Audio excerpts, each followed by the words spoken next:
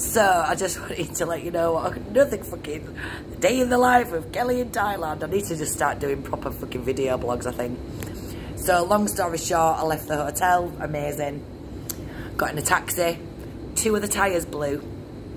We got stuck on a dual carriageway. The police came, put cones out. I thought the man was just gonna book me another taxi. No, the recovery truck came. I've got videos, I will send you them. A recovery truck came. I thought, oh great, I heard him mention the name of the hotel. So I thought they were just gonna drop me there. And we just drove onto the back of the truck and stayed in the car. Didn't get in the cab like you do with the AA, nope. Thought they were taking me to my hotel.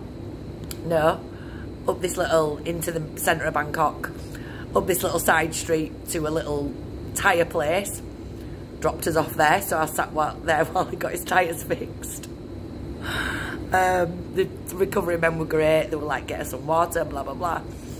Then he couldn't find the hotel. Oh, mate, but I'm not going to lie. I'll send you a video of this fucking room. Oh, my God, it's not a room, it's an apartment, basically.